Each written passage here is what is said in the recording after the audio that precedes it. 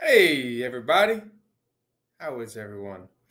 It is already the middle of March. Can't believe it. This year, if you guys are like us, this year is flying by.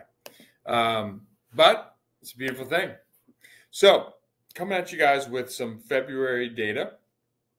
This data just came out, and it's really interesting because what we've seen over the last 45 days is a big increase in optimism in the market, despite interest rates being, higher than the last few years.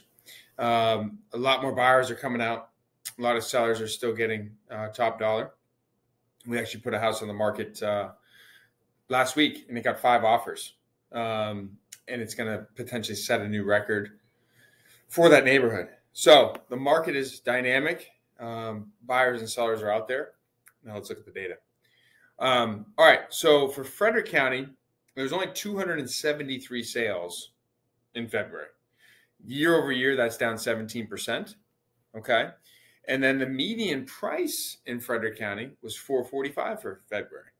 Okay. So with this decrease in sales, what that means is that our sellers are going to be continuing to get top dollar, right? Because there's not enough homes on the market to absorb the demand that's out there, right? And because there's fewer opportunities and fewer listings, our buyers are more likely to be in more competitive situations than they were just 6 months ago. Okay. So that's kind of where we are. Excuse me. As we continue to monitor things on more of a regional level, new listings are certainly down year over year. And the month of supply, meaning how much supply is in the marketplace, is exceedingly low still. It's about 1 month of supply. Okay, so you guys have heard me be a broken record on this. Until we get an influx of supply, we are going to continue to have a strong seller's market, right? And it begs the question, where is supply going to come from? If you look at some of the data in terms of construction, there is not enough new construction coming into the market. So a supply shock scenario, we call it. So a supply shock scenario where there's not enough supply that the system takes a shock is very unlikely to happen. Okay. So some more data, just to get nerdy with you guys on it for another minute. The days on market for Frederick County is up to 25, which is a little bit longer. Year over year, it's actually a lot longer. It's up 20 days. Generally speaking, the days on market year over year is up throughout the region, all counties. But 25 days on market is still exceedingly low. Okay. There's only 0.77 months of supply in Frederick. Okay. So this is still just an incredible seller's market. If you're a seller right now and you have somewhere to go or you're motivated to go somewhere, chances are we're going to be able to get you top dollar. A lot of our sellers right now are finding opportunities to sell off market, right? And for our buyers, it's taking a lot more creativity to find something. Okay. So that's kind of where we are. We're going to see what happens as we get into the second quarter here. Obviously, there's some big developments in the banking industry. We'll see how that affects interest rates. Obviously, a couple banks have been really seriously affected and are now have gone under, right? So what is that going to mean for interest rates? Are we going to get some interest rate relief?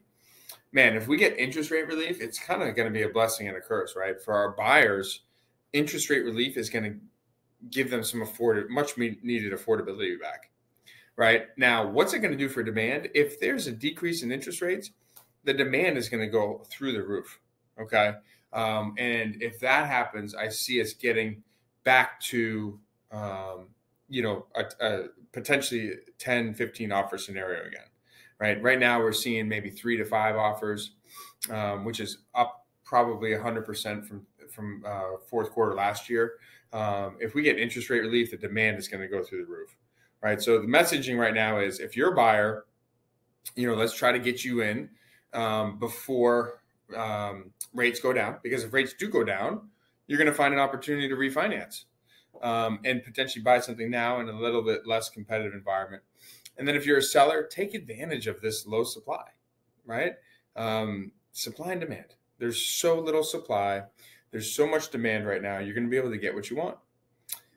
So that's it, guys. We got a couple great events coming up. April 2nd, Attaboy Barrel House, open bar, free pizza truck, cigar roller, live band. Have a nice day. April 26th, we're going to have our first annual investor seminar. This is not for you seasoned investors out there. This is for the people who have sat on their couch, who have thought about, how am I going to pay for college one day? Or how can I supplement my retirement?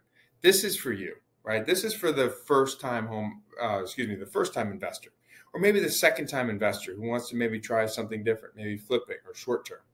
We're going to have an incredible night at Hooch and Banner on April 26th.